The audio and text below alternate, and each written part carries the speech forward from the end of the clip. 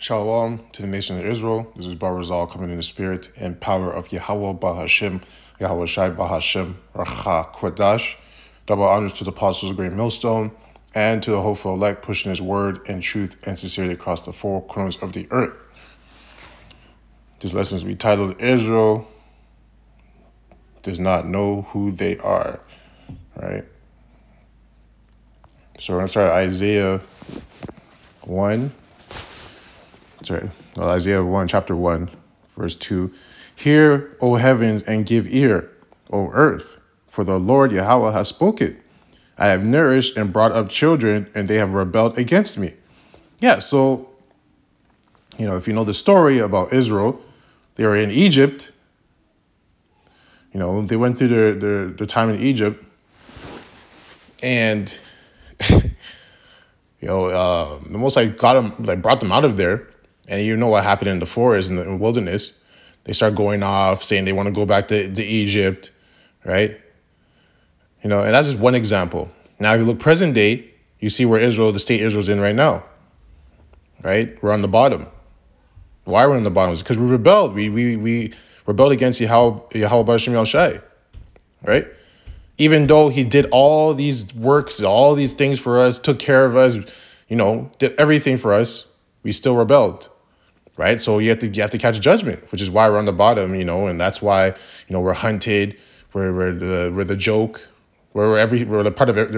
I think the word is we're the butt of every joke, right? We're treated as nothing, right? Which now that is changing now, if you can see it, it's slowly changing. But I mean, it's the point where we're really on the bottom, where we're in slavery in Americas, right, and also in Africas. And in the Middle East, because the Arabs were part of slavery too. All the nations had a part in it, but there was great parts of the slavery. The Arabs were part of it. The Africans were part of it. The Edomites were part of it. The Edomites we had the worst slavery in the Edomites, right? But yeah, all these things happened to us because we rebelled. So, Israel, and you see Israel right now, they're always asking, why is this happening to me? Why is that? Because you went off. You went off and you rebelled against Yahweh B'Shem Yal Shai. So you have to catch the judgment. But there is repentance. You can repent from those sins, and come back to the Lord, right? The ox knoweth his owner, and the ass his master's crib, but Israel doth not know, my people do not consider. So they animals know their owner. Like if you have a pet animal or like an ox or a cow, they know their owner. They know that their master's crib. They know where to go home. They know where to go home to after they've went out in the wilderness. Even let's say that's happening, they went out in the wilderness. They know to come back. But Israel doesn't know to come back. They don't even consider where their home is. They just think they don't even. They just think they're the. If you look at Israel right now, they're in that state where it's what's that word? Stockholm syndrome. Right? They loved Mr. Esau, the red man, the white man. They love him more than their own people. They will save a white man before they save their own people, which is crazy. That's Stockholm syndrome. Right? They like being slaves. They like staying in captivity. They don't want to, get right. Right? So, verse 4, a sinful nation of people laden with iniquity, see? A seed of evildoers, children that are corrupters, that have forsaken the Lord Yahweh. They have provoked the Holy One of Israel unto anger. They have gone away backward. So they went away from Yahweh B'Shem Yal Shai. Everything they're doing, they're going away from him. They're not going towards him. And that's why all these things are happening, And it's going to get worse because Jacob's trouble. Right? It's gonna get worse. Everyone thinks we're done. We're about to get worse. That was just the first quarter. There's 3 more quarters left. Hosea 4 and 6. My people are destroyed for lack of knowledge, because thou hast rejected knowledge. I will also reject thee, that thou shalt be no priest to me, seeing thou hast forgotten the law of thy power. I will also forget thy children. Right? As they were increased, so they sinned against me. Therefore will I change their glory unto shame. And that's happening right now. I was just talking about that. Right? Because all you have to do is come back to Yahweh B'Shem Yal Shai, repent for your sins, and get right and learn how to serve Yahweh, because that's what you were created to do. You're his people. But until you do that, you're going to be catching hell. You're going to be catching hell left, right, and center. Nothing's going to go your way. And for things to go your way, you have to dab into the left-hand side, right? But even when you start to get things like on the left-hand side, you have to do a lot of more wickedness to get those things.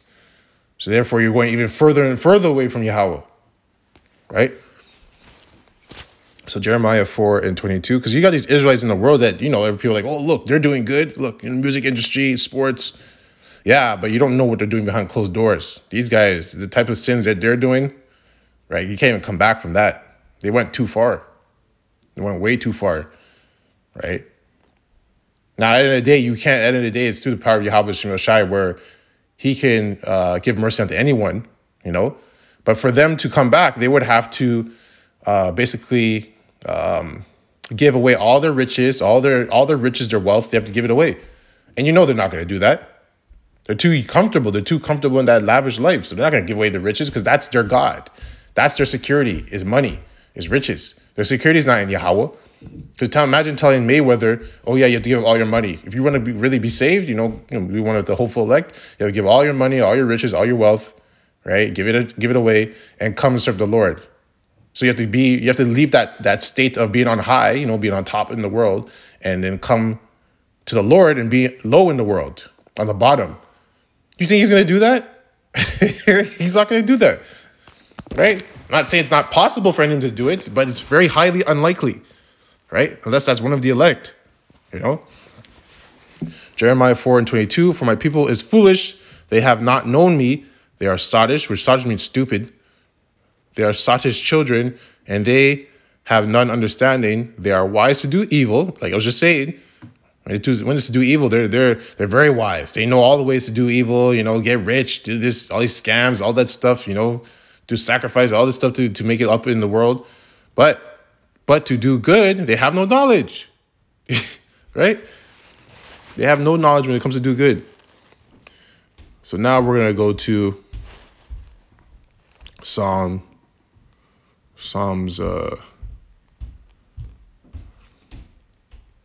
23:4. Yea, though I walk through the valley of the shadow of death, which is, Babylon, right? Because think of it, the shadow of death, that means death follows you wherever you go in Babylon. Wherever you go, death is following you, right? Because it's true. If you've been to America, man, that place is dangerous, right? Canada is like the outskirts of Babylon, right? It is still, the main Babylon is America, right? That's Babylon, the Golden Cup, right? And Canada's joined onto that. Yea, though I walk through the valley of the shadow of death, I will fear no evil. So you fear no evil. And why will you fear no evil? It's because you have Yahweh Shem Shai. That's why you fear no evil. But these people, these Israelites in the world, they do fear, they fear evil. Right? They're afraid for their lives. That's why they got all the security on, they have they have the security, like they have security guards walking around with them all the time. They get all these riches because they think the riches protect them in a sense of being poor, right? Being in a state of being homeless or things like that. They think their money is also a security, right? So they have all these things as security because they fear evil, right? But those things can't save you, because at the end of the day, if Most High wants you done, he wants to get you who gets you. Doesn't matter how many security guards you have, doesn't matter how much money you have, doesn't matter what type of status you have in the world, he'll get you, right? So they fear evil and they trust in carnal things to secure them while they walk through the shadow of death. But the elect don't fear evil, right? Because they understand, because they have that knowledge, which is what doesn't destroy them, because they understand Yahweh controls evil. So if you serve him, you're good. If you don't, you're in trouble. It's very simple, right? Thou fear no evil, for thou art with me, right? And who's with you? Yahweh Shem Shai. Thy rod and thy staff, they comfort me. Exactly. And these scriptures comfort us, right? Knowing that Yahweh Shem Shai is always there because we're serving him, it comforts us. Knowing that we understand what's going on comforts us. We're not bugging out like everyone else. That comforts us. You see people bugging out, you're like, wow, Rakti Avashim Shai, that I have this truth, right? I have to work to keep it. So now we're going to Hosea 4:1. Hear the word of the Lord Yahweh, ye children of Israel, for the Lord Yahweh hath a controversy with the inhabitants of the land, because there is no truth, nor mercy, nor knowledge of Yahweh in the land. By swearing and lying and killing and stealing and committing adultery, they break out, and blood touches blood. So this place is wicked, right? And Most High has a controversy with this place, with the people inhabiting this place, because they're committing all these iniquities, right? These sins. And the Most High is against you. You're screwed. So you don't want to be on his bad side. You want to be serving him, right? But obviously you can see in the state of Israel, they're not serving him, which is why they're in that state. So Deuteronomy 28:28. The Lord shall smite thee with madness and blindness and astonishment of heart, which is the mind. Right? So that's what you see with these Israelites. That's the type of state they're in. They're bugged out. They're just messed up. They're messed up on so many different levels. Right? Yet they don't want to consider why they're in that state, why these things are happening to them. Why are we on the bottom? They don't even consider those things. They're just they're in that Stockholm syndrome. And if you try to give them the truth, they don't accept it, because you try to tell them that the white man is the devil, that the Bible speaks of. They're like, oh no, that's not possible. But they're forgetting how they even got to that country. How did you get to that country? It was through slavery. They took you from Africa, which is not your home either, but you're already being persecuted by the Romans, which are the same people, right? That took you again from Africa and brought you to the Americas. And you're protecting that person. You're standing up for them. It's Stockholm syndrome, right? So they're just so far gone. They're so far gone, right? But the only way to get right is to come back to the Lord. Ezekiel 37:1, the hand of the Lord was upon me and carried me out in the spirit of the Lord and set me down in the midst of the valley which was full of bones, right? Which is America, right? And caused me to pass by them round about. And behold, there were very many in the open valley, and lo, they were very dry, right? So they're dry because they don't have this water. They don't have this truth. So that's why they are dry, right? Living waters, because it brings you life. So if you're bones, you're dead, right? And you're dry bones. So you're dead. And you're dead, you don't even have the truth. And he said unto me, Son of man, can these bones live? And I answered, O Lord Yahweh, thou knowest. Again, he said unto me, Prophesy upon these bones, and say unto them, O ye dry bones, hear the word of the Lord Yahweh. Thus saith the Lord Yahweh unto these bones, Behold, I will cause breath to enter into you, and ye shall live. And I will lay sinews upon you, and will bring up flesh upon you, and cover you with skin, which is knowledge, just doctrine, right? This truth, right? Knowing your heritage, right? And cover you with skin and put breath in you, and ye shall live, and ye shall know that I am the Lord. Also being covered with the blood of Yahweh Shai, right? Because the water is what washes us, and the blood is what covers us, right? Because if you don't have Yahweh Shai, you're screwed. You still need Yahweh Shai at the end of the day, because you can know the truth, but if you don't accept Yahweh Shai, you're still screwed. Remember, because he's the door, he's the mediator. He's a covering cast. He's what protects us and gives us mercy, when we go off, because we're still in the flesh. So like I said, if you don't have him, you're screwed. So I prophesied as I was commanded, and as I prophesied, there was a noise, and behold, a shaking, and the bones came together, bone to his bone. And when I beheld, lo, the sinews and the flesh came up upon them, and the skin covered them above, but there was no breath in them. Then said he unto me, Prophesy unto the wind, prophesy to the man, and say to the wind, Thus saith the Lord Yahweh, Come from the four winds, O breath, and breathe upon these slain, and they may live. So I prophesied as he commanded me, and the breath came into them, and they lived, and stood up their feet, an exceeding great army. So that's why, we have the prophets doing the videos and going to the highways and byways, because they're supposed to prophesy. That's a breath, right? And the breath is only going to go into the elect. The rest won't, they won't come back to life, right? Right? Like their bones might come together. They might know that they're Israelite, which is what part of what's talking about, right? They might come together and know that they're Israelite, but they won't have the truth, So like you have just Israelites that know they're Israelites, but they don't have the truth.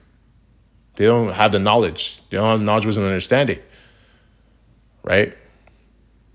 Because once you have that, the knowledge, wisdom, and understanding, that's when you're alive. You're a lively stone.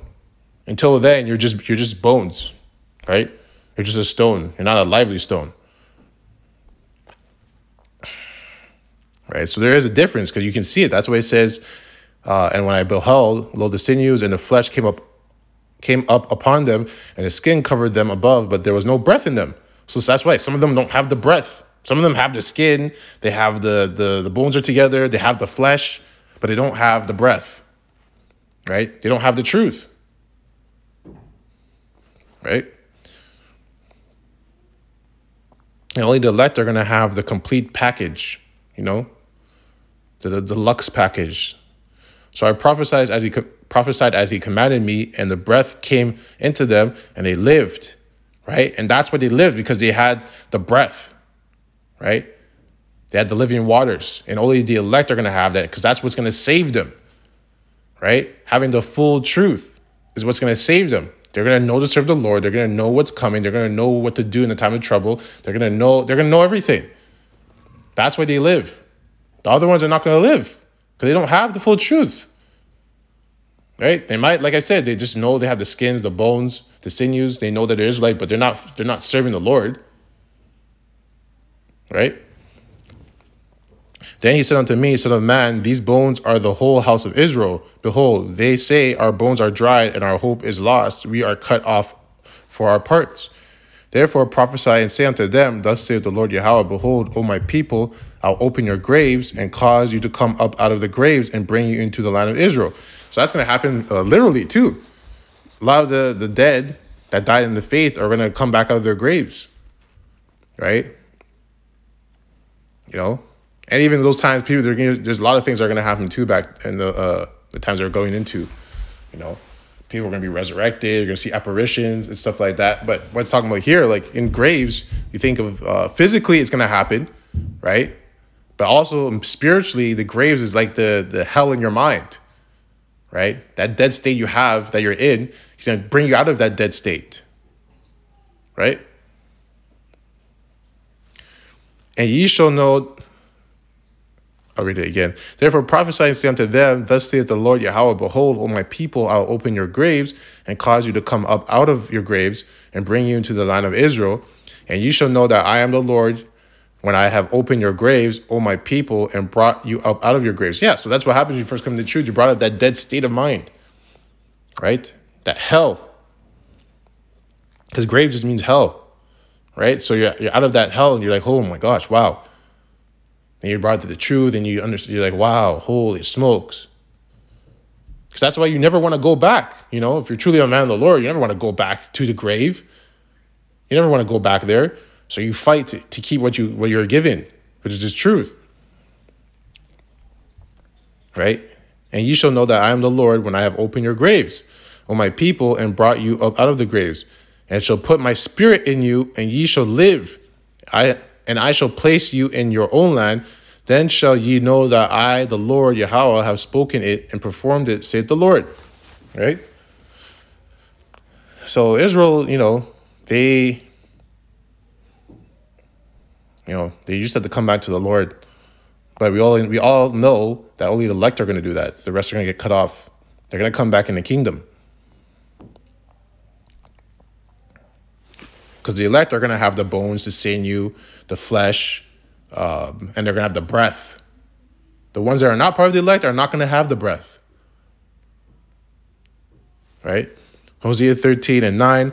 O Israel, thou hast destroyed thyself, but in me is thine help, right? So in Yahweh Shem Shai, there's help. That's how you get your mercy. That's how you get your salvation, right? If you're going anything outside of him, and Yahweh Shem Shai, is destruction, is death. So that's it on that. I hope the point has been made, and I hope this lesson was edifying to the hopeful elect. And shalom to the next side.